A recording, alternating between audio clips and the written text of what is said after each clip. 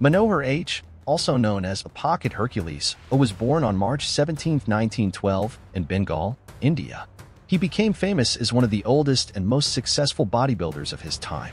Despite having a small and lean constitution, Manohar developed an interest in physical activity and bodybuilding in his youth.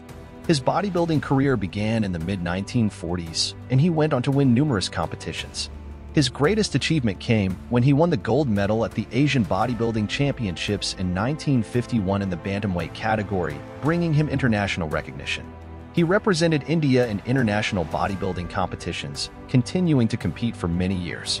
Even after retiring from professional bodybuilding, Manohar H. remained dedicated to a healthy lifestyle and fitness.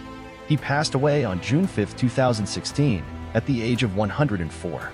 His life journey and contributions to the world of bodybuilding made him a legend in the sport, and his resilience and commitment to a healthy lifestyle continue to inspire many.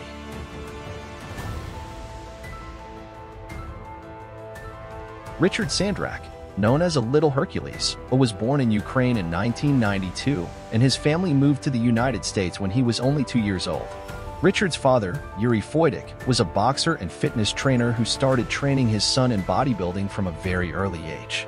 Richard gained public attention for his remarkable physical achievements at a young age. He began participating in bodybuilding competitions at the age of 8 and won several titles in his age group. At that time, his physique and muscle development were impressive, especially considering his young age. However, his story also sparked debates and discussions in society. Some expressed concerns about the impact of intensive training and strict diets on a child's health.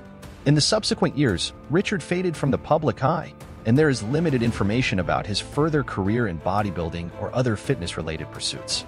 It's essential to highlight that the topic of children participating in such activities often raises questions about the balance between physical health and psychosocial development. The focus on the safety and health of children should always be paramount.